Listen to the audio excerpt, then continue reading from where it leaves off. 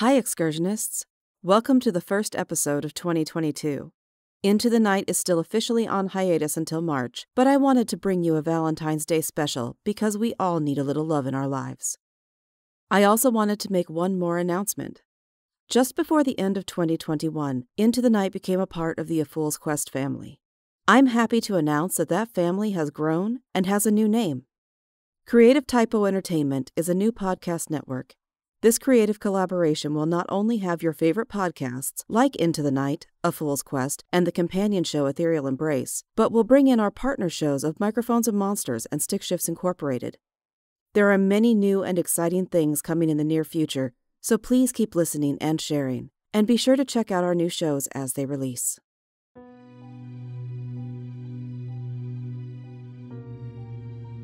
Welcome to Into the Night. I'm Nari, your guide on today's excursion down a twisted path. Be careful not to get lost. Be it dark or light, it's easy to lose your way. Are you ready?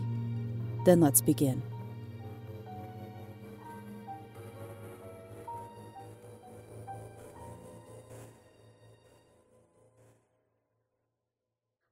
The Valentine.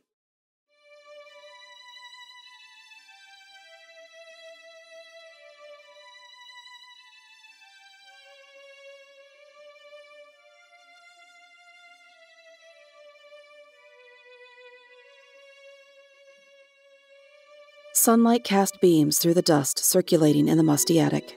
The chilled air in the drafty space had escaped the warmth of the crackling fire in the wood stove below.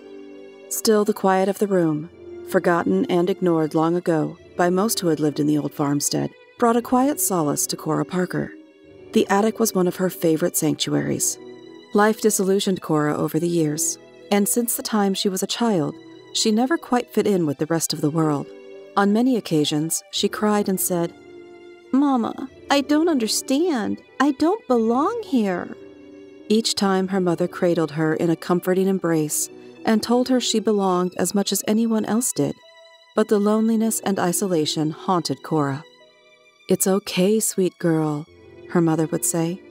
"You're only 12. You belong with the people who love you. This world needs kind-hearted little girls like you."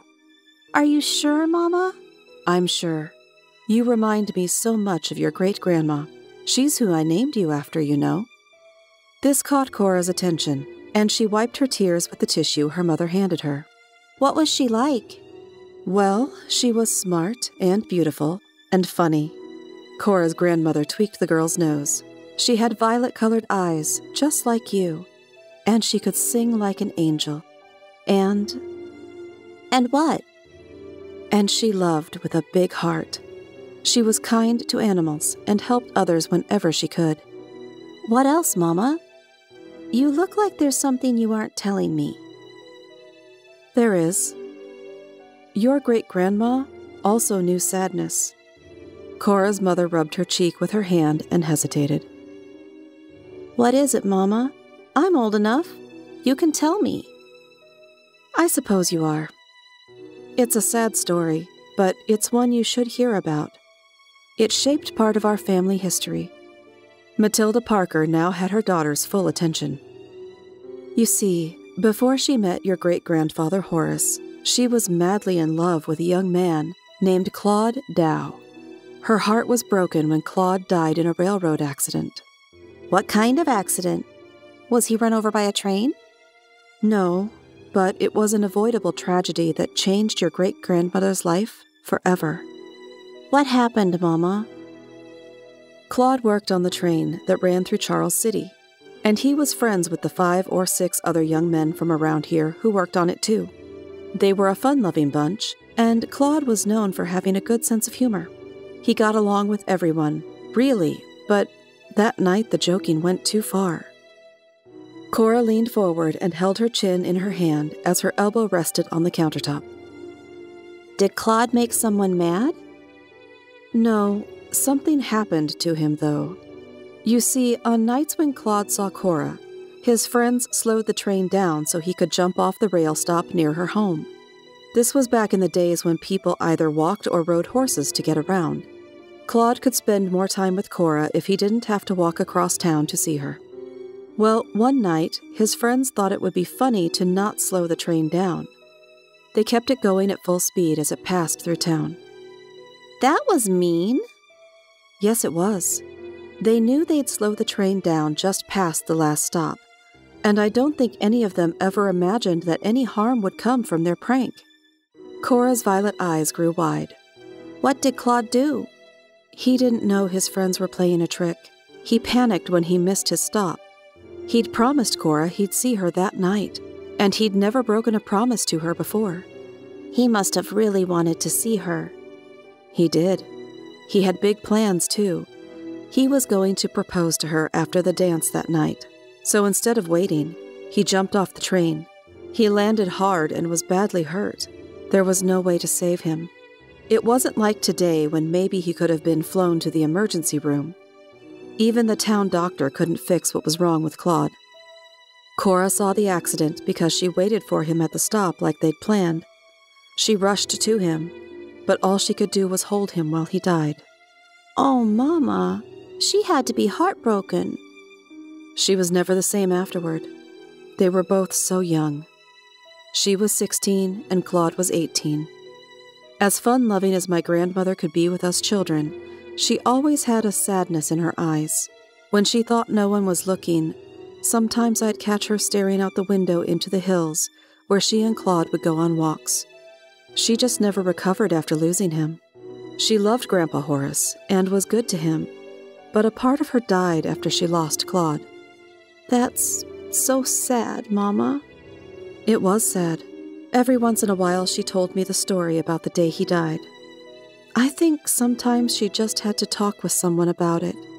She remembered everything like it was fresh and raw. His dying words were, "I'll love you forever, Cora. If there's any way for me to be here with you, I will be. If you hear the birds singing or smell a fresh breeze blowing through the oak trees, that will be me, letting you know I'm near." She said he'd always had a way with words. What about Grandpa Horace? What was he like? Did it make him sad to know that Great-Grandma loved Claude? Horace, from all accounts, was a decent man, but a tad dull. He seemed unaffected by the subdued devotion Great-Grandma Cora gave him. He was more concerned with planting crops, selling lumber, and making sure he had children to pass his family name down to. Romance and his wife's feelings were of little interest to him. If Cora had looked for a husband as unlike Claude as possible, Horace was the right choice. I seldom saw him smile or even hold a conversation for long. More tears welled in little Cora's eyes, and her mother gave her a hug. I wish I'd known her. She was lonely like me. Oh, Cora girl, you would have loved her. Please don't feel lonely. But Cora did. Yes, she had friends, but she never felt like she was part of the group. She seemed removed from the world around her. She loved her mama and papa, but few outside her home ever saw her carefree and happy. Most people accepted that Cora was withdrawn and introverted, and didn't push the issue. She preferred walks in the woods and time spent at the family's quiet home to socializing with her classmates. The house that she adored had been passed down for generations. In fact, it was the home Horace Parker built for Cora when they wed. Lonely as she was, Cora's imagination was her best friend. She spent hours thinking about her great-grandmother and the tragic love story. I wish I'd known you, Grandma Cora. We would have been friends. I just know it. Too shy to talk to boys in town, Cora daydreamed about the dashing Claude. Family photos proved that he was indeed a looker, and sometimes Cora imagined she was the original Cora. She pictured them on dates, and she'd blush, flattered by the love and attention of the handsome Claude. One quiet afternoon, she stared out her bedroom window. Cora saw them on romantic walks in the woods and envisioned Claude picking her wildflowers from the field. She found herself missing someone she'd never even met. How could Great-Grandma not fall in love with him? She had to be devastated when he died. Tears stained her cheeks if she dwelled on the horrific moment when Grandma Cora held the dying Claude in her arms. She felt the raw pain her grandmother experienced even across the span of all these years. Growing up, Cora listened to every family story she could and soaked up every tidbit of information possible about the woman she was named after. She marveled at old photographs. Mama is right. I do resemble my great-grandmother. Why, if I put on that same dress and wore that hat, this photograph could be of me. During high school, still uncomfortable with people her own age, she volunteered at the local nursing home. Her mother worried. "Cora, are you sure you don't want to work with the other kids at the community pool? I'm afraid the nursing home will be too depressing for a young girl." Mama, I love helping the old people. It's not depressing. I hold their hands and listen to them talk about when they were young. If you're sure it won't make you sad, okay. I'm fine, Mama, really I am. I think they are more interesting than young people anyway. There's a lot to learn from old people. They have so many stories to tell, and it makes them happy to have someone to talk to. I feel like I'm doing something worthwhile. Unable to think of an argument to counter her daughter's reasoning, Matilda Parker relented and let Cora volunteer as often as she wanted at the Hampton Manor nursing home. Cora thrived around her elderly friends. A few of the oldest residents had been small children when her great-grandmother was alive. What a treasure trove of stories they told her, and with each one Cora felt more connected than before to her long-ago family. After she graduated from high school, Cora left her hometown to attend college and become a librarian. She enjoyed books and interesting tales, and she could think of no better profession to match her interests and personality. She studied hard and graduated at the top of her class. As good fortune had it, her hometown library and historical museum posted an opening just as she entered the job market. The management was happy to have a local girl fill the position, and they remembered how quiet and studious Cora had been growing up. She was a perfect fit for the job, and Cora was happy to be back with her family at her beloved home. She knew every nook and cranny in the farmhouse, and she missed every one of them. As it had always been, the attic was one of her favorite places in the home. It was quiet, secluded, and full of history. Old family photographs, books from long ago, and old phonograph records sat in boxes waiting to be explored. After going through assorted boxes one day, Cora came upon a large trunk she had never noticed before, tucked in the corner of the room. What do we have here? This looks old. Really old. She tried to pry the lid open, then noticed the clasps that held it shut. Carefully, she undid each latch and lifted the lid. Her eyes lit up and her heart swelled at the contents. It's like opening a time capsule. Letters, lots of letters. Doilies? A quilt made with the wedding ring pattern. Why, this is a hope chest of sorts. She gently unfolded the brittle pages of the letters to read them. Claude. These are love letters from Claude. As eager as she was to read them, she decided, as any good librarian would, to take a mental inventory of what lay before her. She sat the letters in one stack and items like the doilies in another. Photographs were placed to her right. When she picked up the quilt, she noticed a delicate lace-trimmed red card resting in the folds, carefully preserved. It fluttered to the floor when she lifted the ornately stitched quilt. Cora bent down and gently opened it. It's a Valentine he gave her. She read the note Claude included in the card. Dear Cora, my love for you will never fade. I've waited for the right moment to give you this, and I would wait for all eternity for you. Someday, I hope you feel the same. Please slip a note in this card to let me know if you feel the same. Yours truly, Claude. How sweet. This must be how he first told her he cared about her. Cora's imagination spun, and she was swept up by the romance of the card. I grew up fascinated by their love story, and here's how it began. For a moment, she stared at the Valentine, wistful for that long-ago time when, had it not been for the tragic practical joke, her family history would have changed. If Claude hadn't died, there would be no sullen Horace Parker in family photographs. My great-grandmother wouldn't have had the haunting sadness in her eyes. So much would have been different. She envisioned decades of happy times for Cora and Claude. Christmas walks through the snowy town, summer picnics by the lake, and a house full of children. The boys, of course, would have looked like their handsome father. The girls would have had Cora's violet eyes. Suddenly aware of the long shadows cast by the fading light through the window, the young woman realized she should go downstairs and eat dinner. I've daydreamed long enough. The attic will be here tomorrow. I'll finish going through the trunk then. She turned and descended the stairs. Halfway down, she realized she still clutched the Valentine in her hand. Well, I'll keep this with me until I can bring it back up tomorrow. Once downstairs, she took the card to her bedroom and set it on her desk. Hungrier than she'd realized, she headed to the kitchen to reheat last night's leftovers. She ate the last of the meatloaf at the kitchen table and stared out the window toward the wooded hills. Her mind whirled with thoughts about the trunk she discovered. After all these years, I'm actually able to hold and read the love letters Claude wrote to her. I've touched the quilt she made for when they were married. Only she never used it. She packed it and all her memories of Claude away in that trunk. The clock chimed in the parlor, signaling the late hour. She cleared the table, carefully washed the china plate, and returned to her room.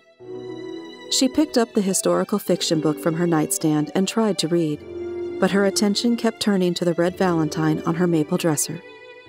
She rose from the bed and sat at her desk, rereading the note Claude had written. Write you back?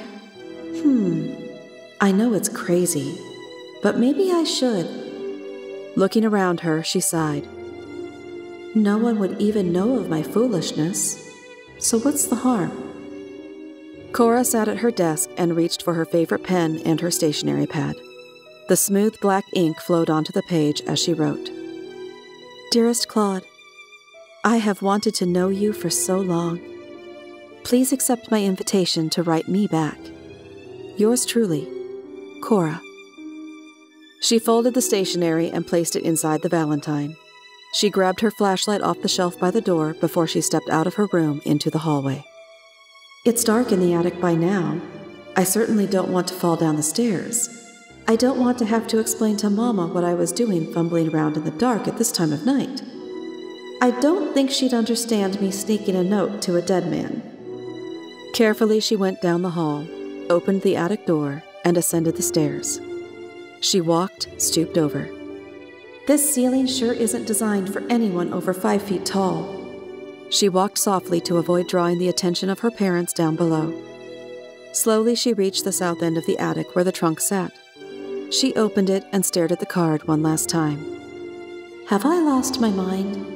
She shrugged, then slipped the card with her note into the folds of the quilt. Lowering the lid, she closed the clasps and made her way to the stairwell, then down to the hallway. Her face flushed. I do feel a little silly. Before returning to her bedroom, she listened to make sure no one had noticed her late-night jaunt to the attic. Relieved, she heard her father snoring in his recliner in the living room. The television played in her mother's bedroom. Reruns of Mama's favorite show. She'll be so glued to that TV that she wouldn't notice if the house was on fire. If she does ask me, I'll say I went to the kitchen to get a drink of water. Once in her room, Cora put on a few pajamas, read a few more pages of the book she started earlier, and drifted to sleep under the eider-down comforter on her bed.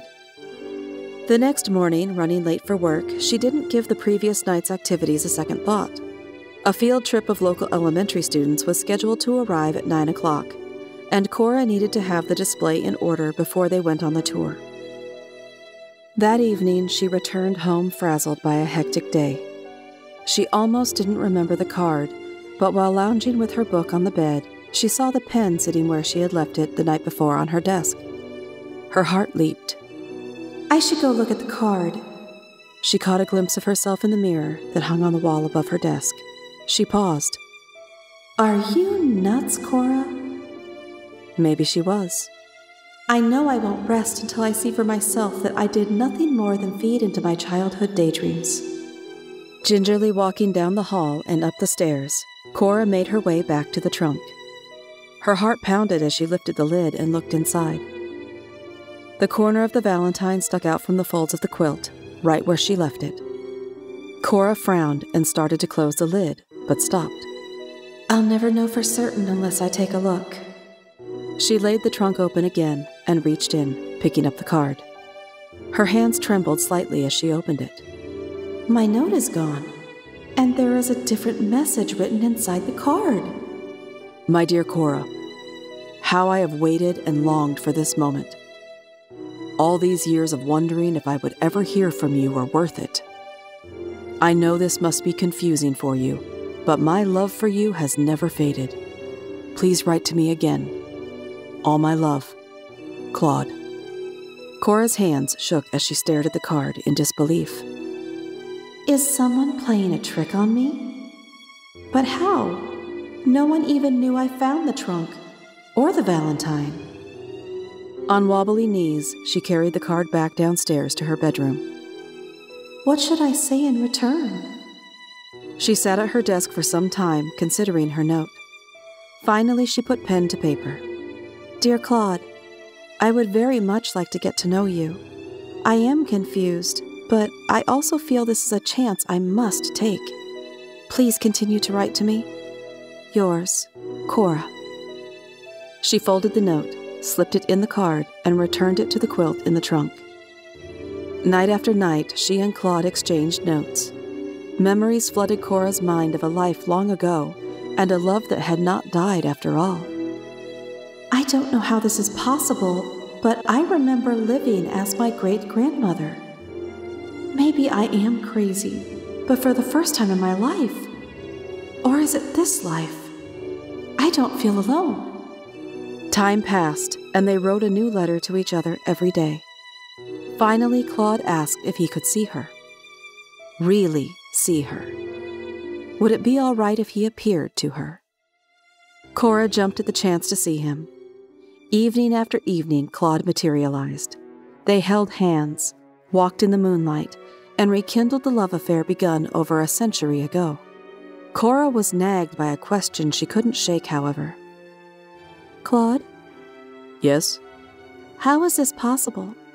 How can it be that I'm the same Cora from years ago? I feel like I am. The memories are vivid. But how?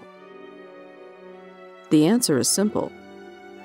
Cora held her breath, anticipating his next words. You came back because you couldn't leave me either. We were separated, torn apart. But before now, the timing wasn't right for us to find each other again. Had you died when I did, we would have been reunited, but that wasn't in the plans. You were meant to remain and marry Horace. But I never loved Horace. Not the way I love you, anyway. I know that. So did God. So did Horace. He needed you, though, and for reasons I can't get into right now, you were meant to have children with him. I think I understand, but I don't really know what you are talking about. It's okay, Cora. All that matters is that we are together now. A few times her parents almost caught her with Claude. Her mother rapped on her door one night as she and Claude were deep in conversation, laughing and talking in the carefree way that lovers do. Cora, who are you talking to? I can hear you down the hall. I'm worried about you, her mother said. Let me in, please. With a nod, Claude disappeared, and Cora opened the door. Mama, there's no reason to worry. Who were you talking to? Her mother's eyes scanned the room. No one at all. Patting her mother's arm, she said, I was rehearsing the lines to a play. I didn't mean to worry you. Oh, good.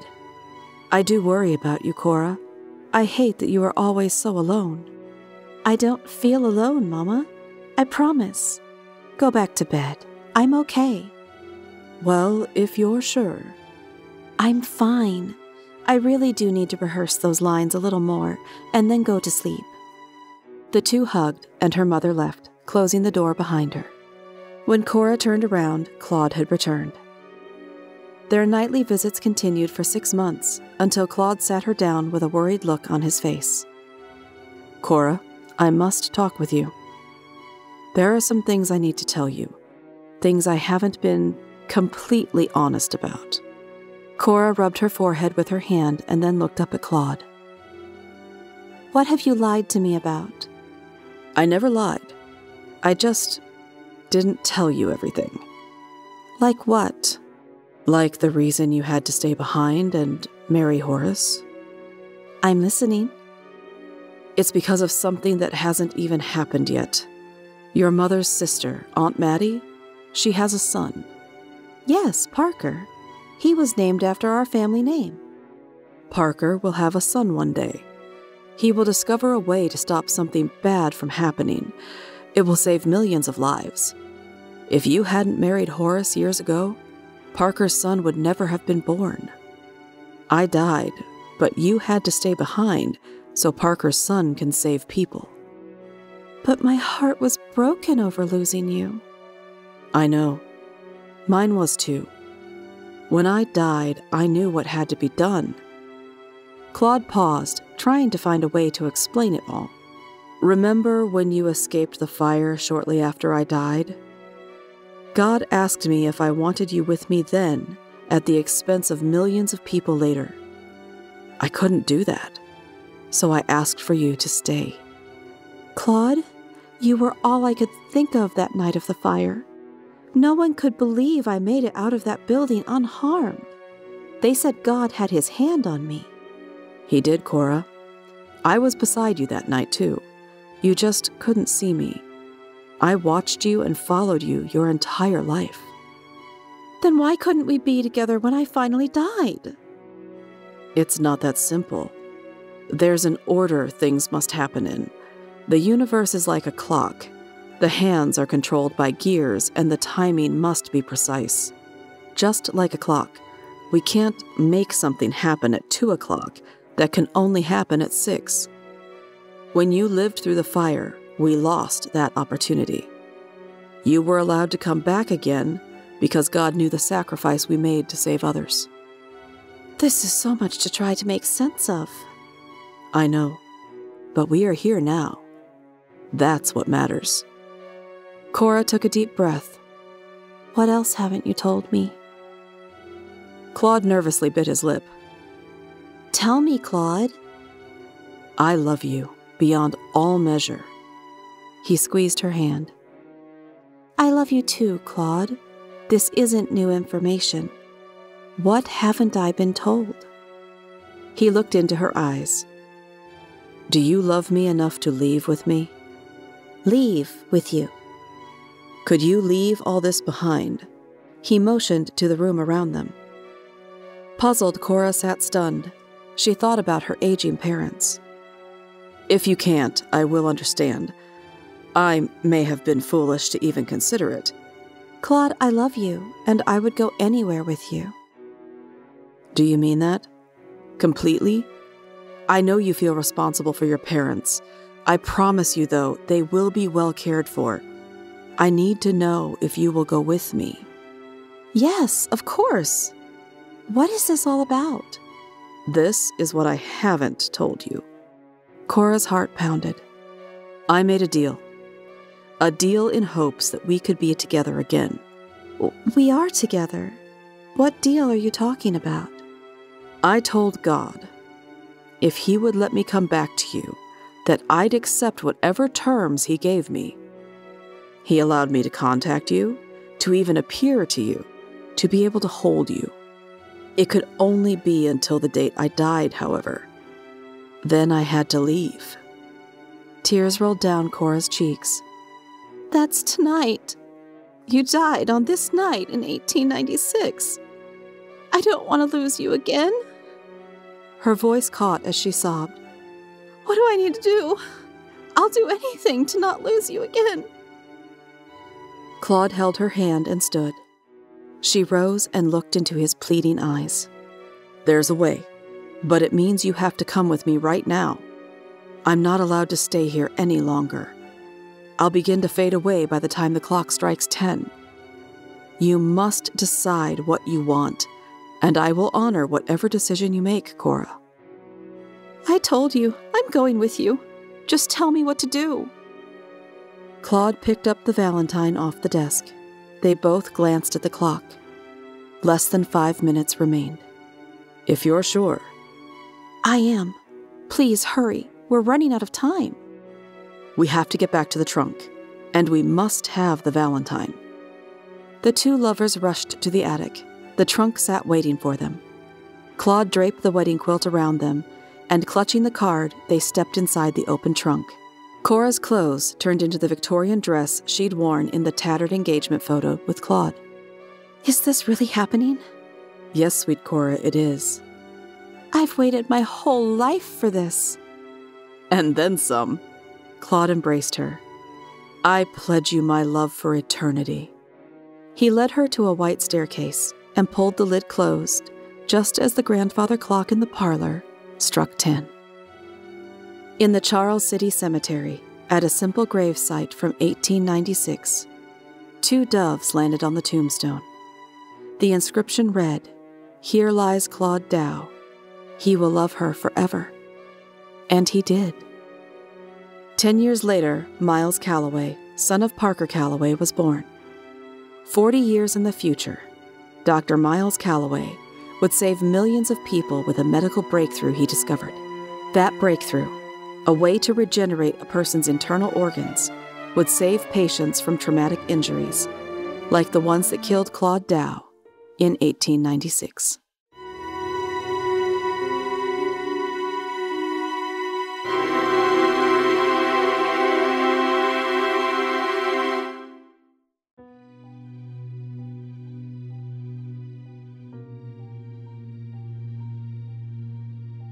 Thank you for joining me for Into the Night, an anthology series written by Caroline Giammanco, narration and sound design by Nari Kwak, theme music by Nico Rodriguez.